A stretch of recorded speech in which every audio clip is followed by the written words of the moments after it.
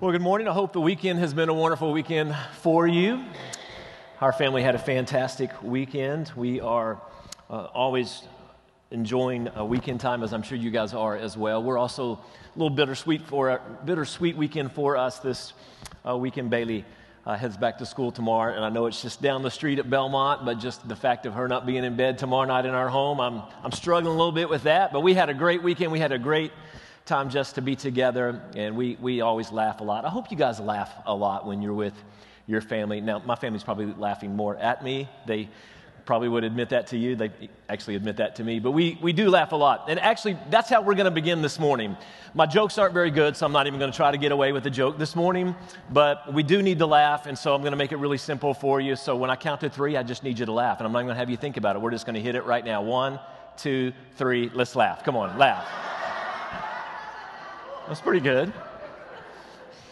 That's pretty good. Let's do it again. 1, 2, 3, laugh. Come on, let's laugh.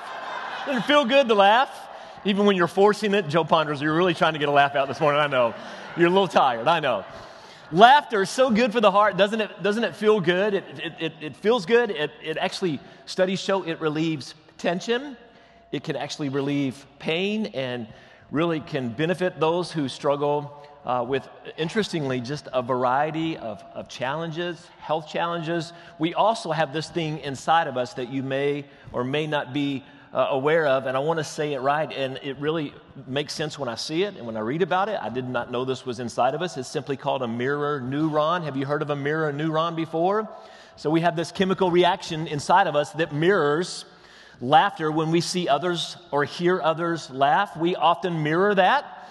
Just in mentioning something that's humorous or hearing someone laugh, studies show us that we have these neurons that kick in and that we mirror those, and it feels good. It feels really, really, really good to smile and to laugh, and what a great way to begin our day, particularly because today we are not talking about laughter. We're actually looking at the opposite of laughter, and it is the word mourn. Everyone say mourn. It's not a fun, go happy, feel good moment. When you hear or use the word mourn, it usually is associated with something that just doesn't feel good and doesn't sit well with us. Well, interestingly today, guys, in Scripture, we are going to see that Jesus tells us that mourning, not laughter, actually brings about comfort. Did you know this? Scripture tells us this, that when we mourn properly, not laugh, not find ourselves caught up in a moment of something humorous, but actually a state of mournfulness, that there is comfort that can follow this. It's really fascinating. We're going to talk about it. But first, we got to welcome one another, and you're probably going to laugh as you do it and smile and hug somebody's neck. So stand up and say good morning, Donaldson first style, before you get settled. And then we're going to open the Word. We're going to have a great time in the Word this morning. I love seeing you. I love hearing you welcome one another. Will you repeat this after me? Today, I'm going to listen. Oh, come on. Today, I'm going to listen. And I'm going to pray. God help me. Laugh a little bit today. No, follow you today. Father, that's our prayer. We just pray this morning that you would do all that you desire as we welcome, as we laugh. Lord, now as we turn and open your word, we are so thankful for the richness of your word. And Lord, when we choose to apply it, Lord, we see, and we're going to see today, that there's a blessing that flows. We ask that you do what only you can do for your glory. And we give you this time, and all God's people said, amen. You guys grab a seat. You probably remember, if you've been with us the last couple of weeks, we're in Matthew 5, by the way, today, that we began this passage several weeks ago, looking at specifically a moment that happens when Jesus, his ministry has really just been launched. And in the previous chapters, he's been baptized, and then he goes into the wilderness and he's tested. And really the official launch of his ministry begins with this very powerful passage in Matthew chapter 5. In the previous verses leading up to chapter 5, we see that Jesus he's called his first disciples, and then he begins just immediately at healing people and changing their lives. And then we see at the beginning of chapter 5 where Jesus sees this crowd of people, and he draws in his disciples, and he begins this very powerful message that we're just walking through. We are in week 3 of a series we are calling Be Like Jesus. And guys, I got to tell you, it has been a challenging series for me already. If I have not introduced myself to you previously before, I want to say good morning. My name is Jeffrey. I'm one of the pastors here. Thank you for those of you joining us online. I'm really excited for where we are going in Scripture today and over the next few weeks. We see that this passage in chapter 5 is really, though there are a crowd of people we believe listening, this passage is really delivered by Jesus to some of his closest friends, to some of his closest followers, and he is preparing them. We talked about this several weeks ago. Do you remember what he's preparing them for? He's preparing them for the kingdom of heaven. He tells them throughout this passage, and we're going to see this today, that there is a reward that comes to those who live in a way that Jesus challenges us to live in this passage. And so the first right this morning is really an important one for us as it relates to the reward, but equally the responsibility to get to the reward. Look at the screen. It says this: to receive the reward of eternal life. There's a radically different lifestyle, that I am expected to live. And man, what a radical word it is. We talked about that 2 weeks ago as well, that what Jesus challenged these followers to do then and what he is challenging us to do now is not easy. Radically different for those then and equally for us now in a world that says live for today and it's your day, your moment, seize it, get all you want, all you desire, live as you please.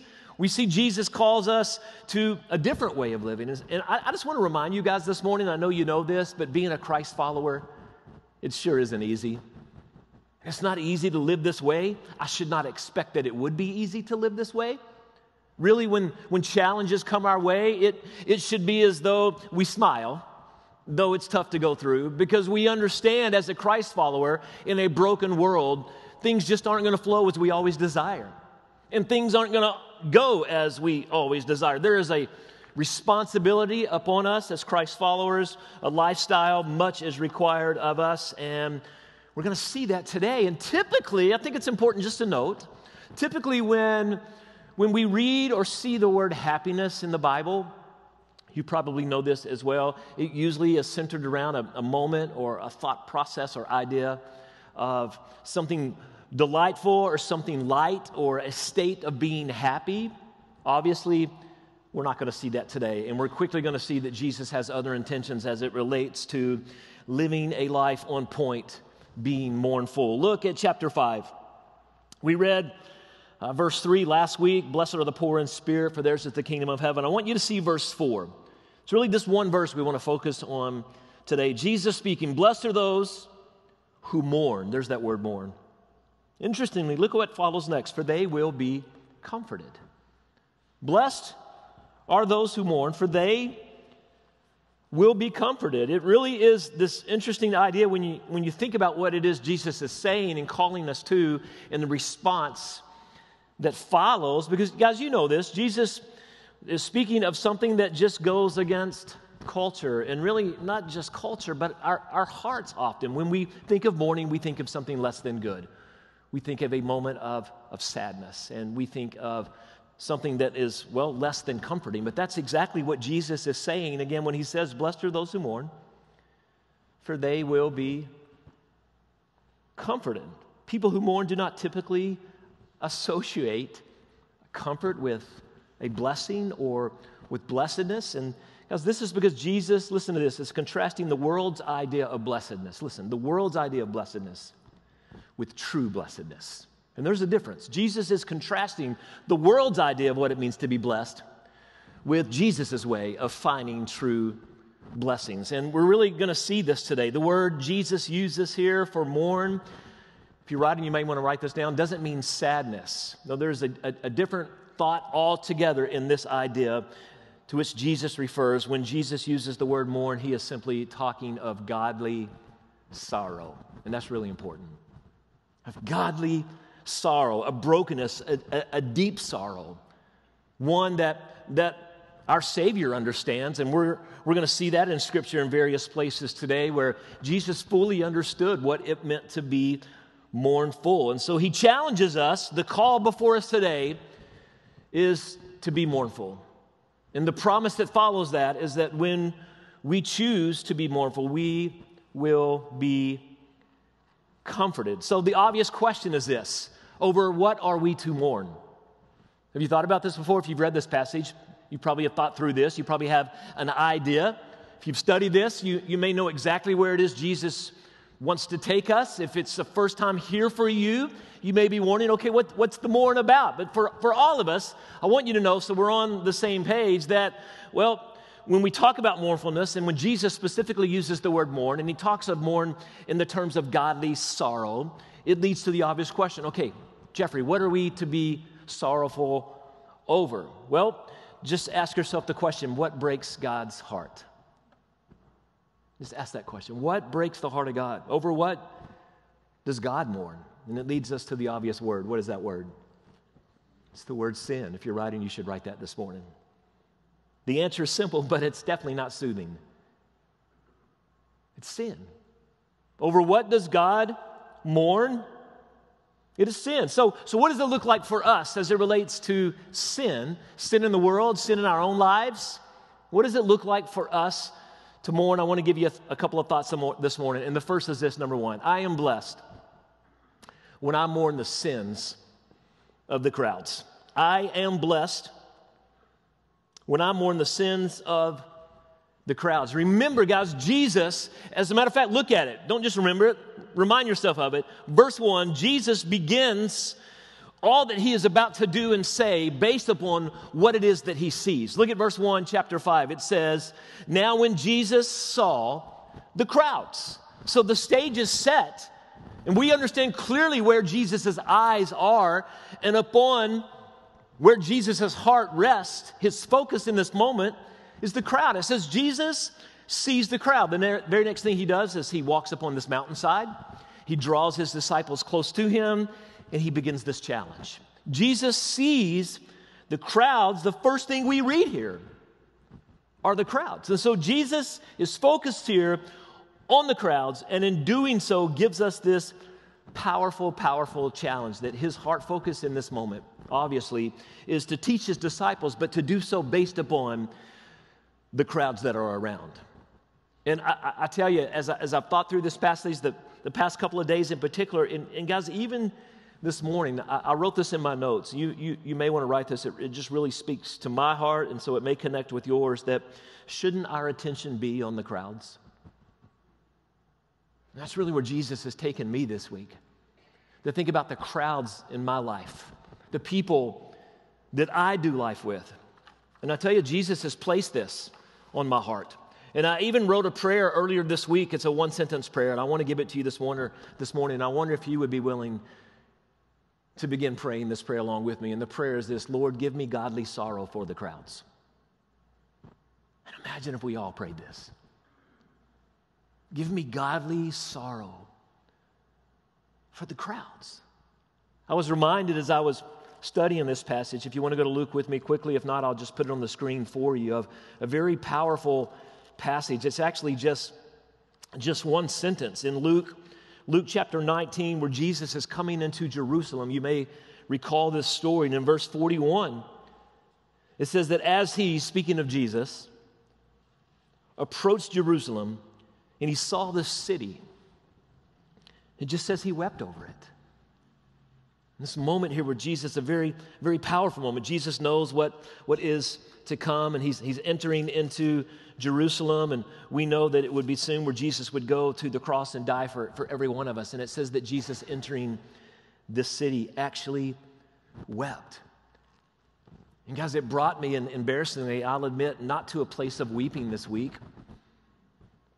But as I thought about this passage and the call for us to mourn, and to specifically mourn the sins of the crowds, I have to ask myself, why don't I mourn more for the world? Not to be of the world, but for the people in the world, for the brokenness of our world. I can't say that as one of your pastors that this is something I do often, but I sure want to get there. And I think it begins with this prayer, which is why I gave you this one-sentence prayer this morning. Lord, give me godly sorrow for the crowds. Because listen, guys, I think if we get here, listen to this. If we can get here as it relates to our hearts, then action follows. We begin to pray differently. And we see the world differently. And maybe we talk differently. Maybe we love a little differently. And it's a powerful passage. I mean, it's one sentence the Lord has given us here. Blessed are those who mourn. They will be comforted. But there is so much in this passage. Who are the crowds? The crowds are the people all around us, guys. The crowds are in your life every day. You work with them. You live next door to them. You live with them. You do life with them. Every one of us, we have the crowds in our lives. And this approach it's a very different approach than is standard in the world today, in a world that, again, says it's all about me, not the ye, not anyone else. It's my way, my world, my moment. Let's go, let's hit it. It's a different way of thinking as we look to the crowds as to what it is we are to do and how we are to respond and how we should love. I want to give you this. When it comes to how we look at the world and the hurts of the world, and I tell you, I hurt and you hurt. This is a reality. And it's a tough one to see this morning, but it's so real. I hurt and you hurt because of sin. And I am impacted by your sin, and you are impacted by my sin. And when we come to terms with this and we realize the reality of this and don't hang our heads heavy in that moment, but realize the opportunity we have to love differently, I think it changes the way we mourn for a world that needs us to mourn for them. And we look for creative ways to respond and to love on them. So I'm so excited to be a part of this church, and a few votes we've had recently are positioning us to be able to look in some ways financially we haven't been able to, at least since I arrived. And so I want to thank you for that. We had a couple of really big votes over the last month, and you guys have stepped up and said, yes, we want to turn our attention now for this season, even more so than we've done in the past, to just being watchful and being more engaging in the community. And we're super excited to tell you that we've started a relationship with Hickman Elementary that I'm not so sure we've had before, or if we haven't had it in a while. And Stephen went over and met with Hickman. Some of the leaders over there actually hit quite a few schools over the last couple of weeks, but we're really excited about this one. And in a brief conversation that Stephen, our student pastor, our executive pastor, had with some of the leaders over at Hickman, they immediately started sharing with us some of their needs, a way that we can help the crowds, that we can reach out and love on them. And so they've said, hey, we need for pre-K through fourth grade, new shoes, undergarments. We just need to flood our kids with what they need to help them just get through the day. I mean, can you imagine some kids, as I believe it was the principal, am I saying that right, that shared this? Was it the principal? Am I getting that wrong? It was the principal. That some of the kids just don't even have underwear to wear. Guys, we can help them right now. Not right now. You probably didn't bring underwear with you to leave, but we can help them right now this week. And so we put this on here, guys. By next Sunday, August 22nd, I just know you're going to show up because you always do. WMU is so big at this. They're hitting it all the time and blessing in this community. And we're really just picking back on what they're already doing. But you see it here, guys. Donations needed, pre-K through fourth grade. Shoes, undergarments. We don't have exact shoe sizes, but I tell you, if you'll just go shop for some boys' shoes or some girls' shoes, and somewhere in that range of pre-K to fourth. I know some kids are smaller and bigger than others, and no two kids are the same size, but hey, just bring it and bring it and bring it this week and keep bringing it. And we're so excited to be able to reach out to the crowds of Hickman Elementary and to love on them. I am blessed when I mourn. I am blessed when I mourn for the sins of the crowd. Secondly, I am blessed when I mourn the sins, this is so specific here, of the unsaved. I am blessed when I mourn the sins of the unsaved. Listen again to the words of Jesus. You may want to read along with me, Matthew 5, verse 3. Blessed are the poor in spirit, for theirs is the kingdom of heaven. We discussed last week that the poor in spirit are just those in need. And when we realize that we are in need, there's a blessing that comes from this. And our reward is heaven. We're all in need. There's not a one in the room not in need. Blessed are the poor in spirit, for theirs is the kingdom of heaven. In verse 4, blessed are those who mourn, for they will be comforted. Now go to Luke chapter 4 if you're opening your Bible with me today, or we'll put it on the screen if you're following along in the app. Luke chapter 4, the words that we've just read in Matthew chapter 5 are very similar to the words Luke records that Jesus uses at the beginning of his ministry. This is Luke chapter 4. Jesus has gone and has been tested in the wilderness and really begins his ministry, the launch of his ministry. And these are the words through the lens of the writer Luke, one of Jesus' followers. And he says this, records the words of Jesus in, again, Luke chapter 4, verse 18. Listen to what Jesus says. The Spirit of the Lord is on me because he has anointed me. Listen to the terminology here. To proclaim good news to the poor. He has sent me to proclaim freedom for the prisoners and recovery of sight for the blind, to set the oppressed free, and to proclaim the year of the Lord's favor. These are actually words spoken, a prophecy. If you want to go with me, you can, to Isaiah. Isaiah chapter 61, I believe it is. Isaiah 61. Jesus has just spoken. Isaiah 61, verse 1. Really a prophecy spoken of Jesus. It says in chapter 61 of Isaiah, verse 1, the Spirit of the sovereign Lord is on me because the Lord has anointed me to proclaim good news to the poor. He has sent me to bind up the brokenhearted, to proclaim freedom for the captives, and to release from darkness for the prisoners. Guys, do you see this? That in Isaiah, of course, spoken long before Jesus even walked planet Earth. And then hear the words that Jesus uses in Luke chapter 4, verse 18. These words are so similar to the words we now read and hear Jesus using in Matthew 5 when he speaks of the poor. Matthew 5, verse 3, blessed are the poor in spirit. We know that those poor in spirit are those in need. Jesus just told us, or we just read the prophecy that Jesus would use, speaking of people who are in need, of brokenhearted, listen to this, people who need freedom, people who are captive, people who need release from darkness and who are prisoners. Though the wording is not the same, the idea and thought and the mantra of the message is all the same. And that here we have Jesus at the beginning of his ministry, recorded in Luke and then now specifically here in Matthew 5, using these words of speaking of what it means, number one, to offer hope to the poor, and secondly, what it means not only to offer hope to the poor, but to release those who are in need, the oppressed, those broken, those living in darkness. Guys, this just really speaks to me about the focus of my heart and where it should be.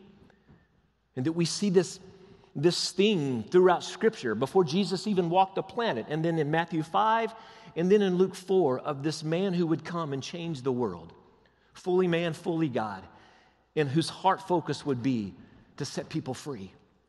And to heal the hurts of those in need, and to point people out of sin and brokenness and darkness. And I ask myself again as I turn the mirror to me, is this my focus? Would you ask yourself this morning? It's the heart of Jesus, and we see it, and we see this pattern. But is it your heart focus? Is it truly the focus of our hearts to be as Jesus is, and to live as Jesus calls us to live, in a way that actually mourns for these people, that isn't just sad over them, but has a godly sorrow for them? Hey guys, I have to tell you, I'm not so sure that Christians today are radically jazzed about reaching the lost. I don't want to make a judgment call here, and it's no call upon any one person, but more so just on Christianity as a whole. I mean, I would hope that I'm wrong, but I'm not so sure that we're radically jazzed about mourning the lost. And I say that based upon actions. I mean, I think about conversations we've had here, and I'm the one leading the way in our conversations. And, you know, we've talked a lot about aesthetics, and we've talked a lot about programming. We've talked a lot about flow of service. We've talked a lot about rebuilding life groups and meeting in community on campus and home groups, meeting in community off campus. And, of course, we all desire to see people saved and set free from sin. Amen, church? But I'm not so sure that it's the guiding point of everything we do. Yeah, we are here to meet as a church and to build up and to encourage and to support one another. But why are we to be here to meet and to build up and encourage one another. Not so that we stay here, but so then that we turn and we go out the doors and we go to the crowds. And we share love to the crowds. We pray for the crowds. And we're willing to lose our name for the crowds. Man, I sure want to be broken over this. I want to be better at this. Here's a prayer also I want to give you this morning, and I hope that you'll consider praying this one. Lord, give me godly sorrow specifically for the unsaved. Give me godly sorrow specifically for the unsaved. And I would say this if you're praying, and I know many of you are prayer warriors, that you would piggyback on that passage, that the Lord would specifically show us how to be creative in reaching the saved here on our campus. I'll tell you, there's two events I'm really excited about, again, because you voted and you're wanting us to turn inward for a while, and I'm super excited about this. We have two events coming up this fall, one in October and one in November. The first is October 23rd, and we are calling it, as you see here, Fall at First Field. We are excited to be able to partner with Kroger. Kroger has just been super supportive of us, and we're having just really good conversations with them right now. But we're hoping to give away on October 23rd 200 pumpkins. We just want people to come on our campus, and we're going to have cornhole, and we're going to grill some burgers. Troy Charlton doesn't know it yet, but he's going to roast some hot dogs for us, and we're going to have some bonfires, and we're going to get going, 3 o'clock. There it is right there. We're probably going to end around 9 or just however long it takes to give out pumpkins. But Kroger's donated half the pumpkins that we're wanting to give away. So when you're in Kroger, make sure you ask for a manager to just tell them thank you. They are donating half the pumpkins that we want to give away. And we just want people to come on our campus, and we're going to get really creative, and we would love your input on this out on the first field. We've been thinking about a name for that first field, and we're wanting everything we do to drive people back to Donaldson first. I know we've called it Mission Field before, and so we're hoping that's going to be all good with you guys, but if not, we'll change it back to Mission Field. But nonetheless, we're going to be on the field October 23rd. We'd love for you to be there. You're going to hear about it a lot because we need all hands on the field, not on deck, but we need all hands on the field to just give out pumpkins to people that come on our campus. And as you see here, we're really, really, really excited about this. This will be November, I think it's the 24th. No, it's the 21st. Mark it down now, November 24th. That's the Sunday before Thanksgiving. We hope to give away a whole bunch of turkeys. And so we're still praying about that number, but we're going to have worship here. And then we're going to eat a quick bite. And guys, we're going to head to the parking lot, and we're just believing and praying. So I hope you'll start believing and praying right now that people are just going to come. And we're going to give them a Thanksgiving meal that they can go home and they can prepare. And we're working with Kroger on this and Second Harvest Food Bank on getting a really good price point. And we're just going to give it away to people. And again, we're going to need all hands on the parking lot for this one. So these are two events we're really, really, really excited about, to be the hands and feet of Jesus, and to give them pumpkins and to give them turkey and to be who the crowds need us to be. Number one, we pray for the crowds, and we pray for the unsaved. And let me give you another one. Number 3, I am blessed when I mourn. Specifically, I am blessed when I mourn the sins of my life. I am blessed when I mourn the sins of my life. Above all, I believe, guys, this is the true blessedness to which Jesus refers, to be mournful. For me to be mournful, to you to be mournful over our sins. You know, in Ecclesiastes, a very popular passage, chapter 3, very, very, very wise man who walked the planet many years ago, he wrote this about segments of time and the seasons of life. And it's recorded in Ecclesiastes chapter 3, verse 1. It says this: there's a time for everything, and a season for every activity under the heavens. A time to be born and a time to die, a time to plant and a time to uproot, a time to kill and a time to heal, a time to tear down and a time to build, a time to weep and a time to laugh, a time to mourn and a time to dance, a time to scatter stones and a time to gather them, a time to embrace, a time to refrain from embracing, a time to search and a time to give up and a time to keep and a time to throw away. And he goes on and on and on. A time to tear and a time to mend, a time to be silent, a time to speak, to love and to hate, and a time for war and a time for peace. I sure hope we study Ecclesiastes at some point. I'd love the wisdom and the life challenge here and just all that Solomon brings to the table when he talks. And you know, as you read this passage here in chapter 3, as I've just shared with you, you see that Solomon is speaking in segments. He is speaking in a time, a season, and then it passes. But what Jesus is sharing with us, go to Matthew 5 again, isn't a challenge for a segment of our life. No, it's an all-encompassing, not here and then gone season. It's a continual life approach to be mournful. When he says, blessed are those who mourn, for they will be comforted. He's not speaking in a segment of time. He's not speaking in a one and done, and then you're done. No, he is challenging us, calling us to be broken to a godly sorrow over our sins. So, guys, how do we mourn our sins? Let me give you 4 words as we end this morning. The first is this: we just recognize. We recognize the reality of our life. True mourning begins with the recognition that I am a sinner. Psalm 32, verse 5. Look at what Psalm 32, verse 5 says. It says, then I acknowledged my sin to you. I did not cover my iniquity. And I said, I will confess my transgressions to the Lord, and you forgave the guilt of my sin. Psalm 106, verse 6 really continues in this. It says, we have sinned, even as our ancestors did. We have done wrong, and we have acted wickedly. True mourning begins with the recognition that I'm a sinner, and that no one gets a pass on this. I am a sinner, and my sin should disgust me. Does your sin disgust you? My sin should disgust me. I should be completely disgusted with the things that I do. It should leave me speechless at times. It absolutely should remind me that I have offended the very God who made me. It's not something passive. It's not just a part of life because I'm fallen. It's the reason I am fallen. And to mourn my sin properly requires of me a recognition. When I mourn, I give recognition to the reality I am the reason Jesus, though innocent, died as one who was guilty. Man, look at that statement. Man, I'm the reason an innocent person died. And didn't just die, but died as one who was guilty. Recognition. Secondly, refuse. That I recognize the sinfulness of my life,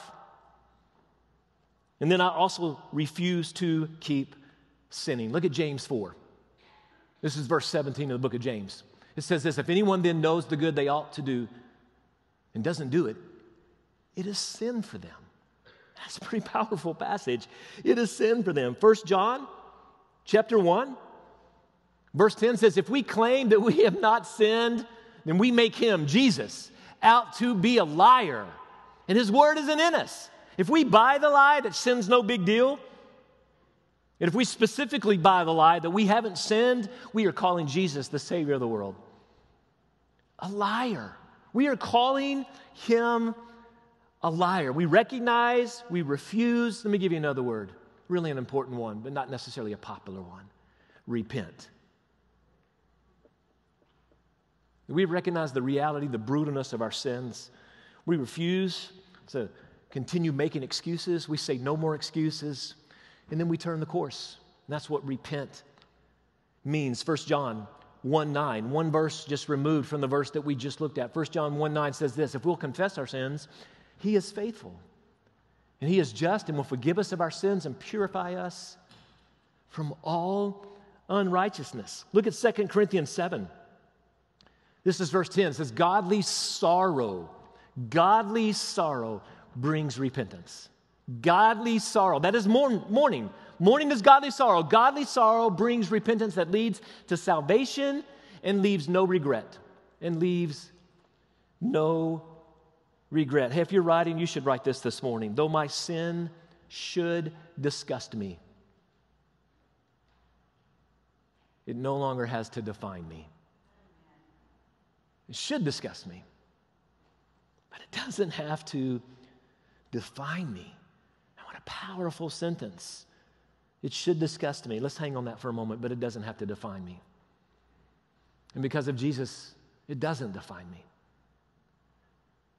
And so here's another important right. A mournful heart is one that can humbly say, I am sorry for my sins. A mournful heart is just one who can humbly say, I'm sorry. Specifically sorry for my sins. We recognize, we refuse, we repent. And there's a really important word in the process. We just continue to hit repeat.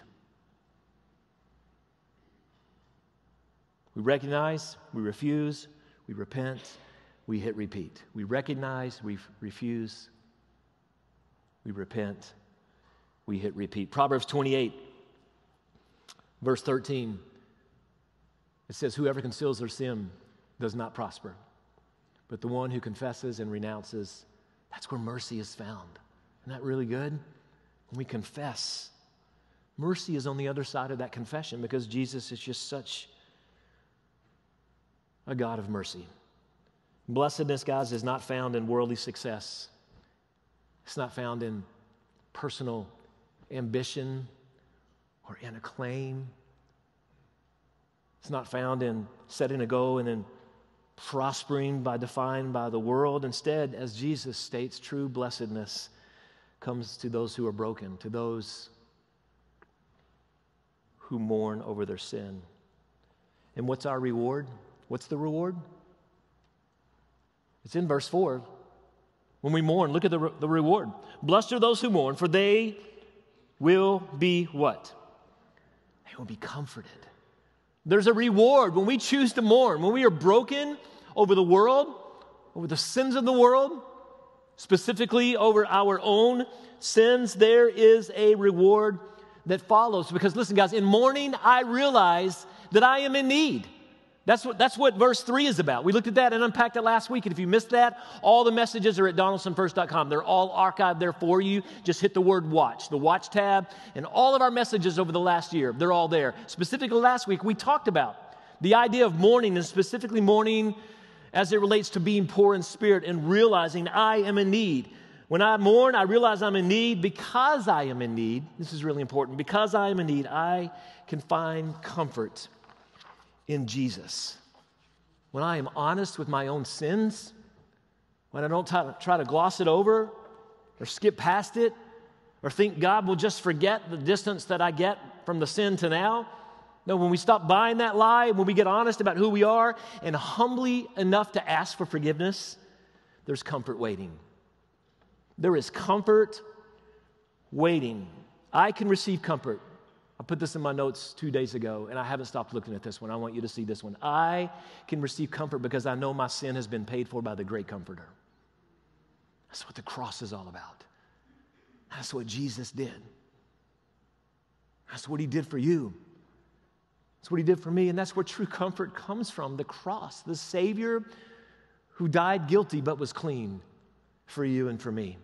Guys, listen, you know this. The world turns to so many things for comfort. A drink, a drug, sex, porn, a hit, money, the right drive, the right car, the right neighborhood, the right size checking account, a Wall Street acclaim, and on and on and on, and fill in the blank.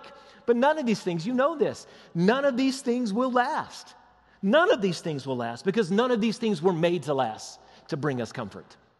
None of these things were made to last to bring us comfort. I remember a couple of years ago, I was on the road preaching somewhere. I almost, if I'm remembering correctly, believe this was in Nebraska. And I met a teenage girl. She gave her heart to the Lord at one of our events. And so she wanted to speak with me afterwards. And so I can close my eyes and I can remember, not exactly the town, obviously, but I remember the moment. And I remember standing there in the lobby. And she shares her story with me, and a counselor brought her to me and said, this girl just gave her heart to the Lord, and so I'm celebrating with her, and as she's very animated. And so as she's talking, her sleeves on her body are moving, and I'm seeing cut marks on her wrist. And so I asked her about them. I said, are you a cutter? And she dropped her head. I said, don't drop your head. I'm just curious, are you a cutter? And she said, yeah, I'm a cutter. And I said, why do you cut? And she says, well, it makes me feel good. I can't believe I've never forgotten this. At least until now I haven't forgotten it. She said, it makes me feel good. I said, well, does it last? She said, what do you mean? I said, does it feel good last? And she said, well, eventually, no. And I said, and that's why you keep cutting, right? And she said, yeah. And for those who don't cut, it's this perplexing, challenging dysfunctional, twisted way that people find release by inflicting pain when dealing with pain and the flow of the blood, and that's another conversation. But obviously, here's a girl who found Jesus and started a new life, but I reminded her that there were going to be moments ahead where it's going to feel like the decisions you've made here didn't go home with you because life's messy and things get tough and you're going to hurt again. And I remember telling her that the cut will never work because it was never intended to work. But Jesus, the great comforter, can be the comfort that goes much deeper than one cut. And guys, that's what I want to leave you with this morning, just a reminder of the countless cuts the world offers us that just will never satisfy. Will never be enough. The world can never offer complete comfort. Only Jesus can. Amen? Will you bow your heads with me this morning?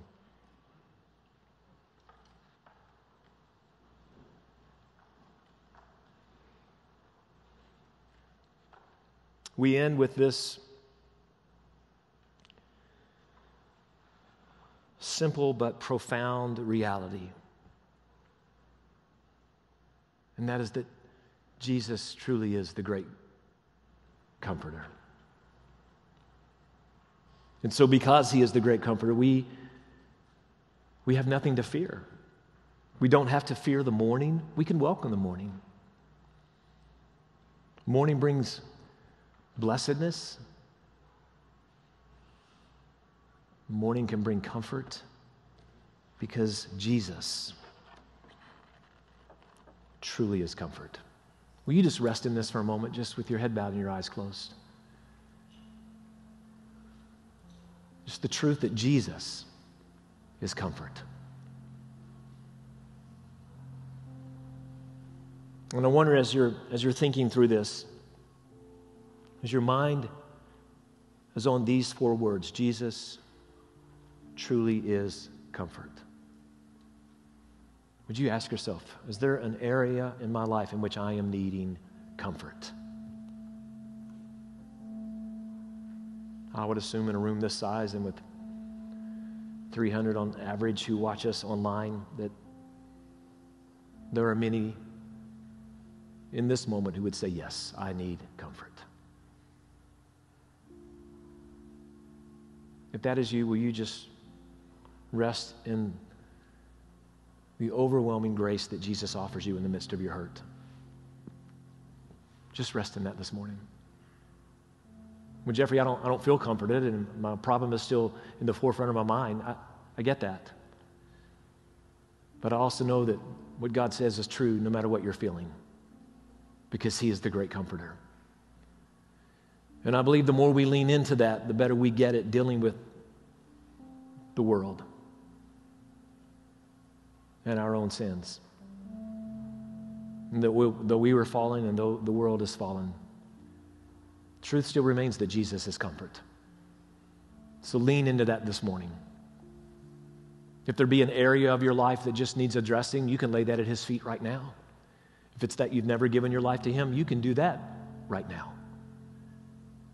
If it's that there's this personal struggle, this sickness or addiction or financial challenge or brokenness over marriage, or you fill in the blank, an area of your life that needs addressing, you can take that to him right now and just say, Jesus, I want to lay this at your feet.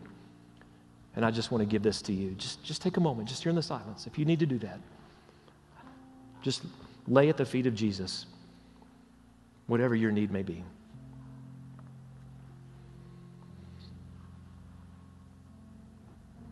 In just a few seconds, I'm going to say a prayer and we're going to stand. And I'm going to be standing here at the front. And if you need to talk through something, pray through something, need to find someone in this room, I hope that you would just do what you need to do. I'm here at the front if you would like to talk or want more information about what it means to know the Lord, or to join our church here, or just to work through whatever it is you need to work through.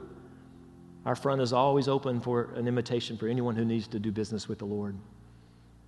But if comfort is what you need today, my prayer for you is that you find it at the feet of Jesus. Father, we thank you that your Son loved us enough to die for us. And then in that one moment, he paid the price for every sin. And though you call us to be mournful over our sins, we can hang on the promise that there's comfort on the other side of mourning. Because Jesus paid the price for every sin on the cross, and we thank you for that. And Lord, I pray today that we find comfort in knowing that you're a good God and that you love us and that you're in it with us. This we ask in your name.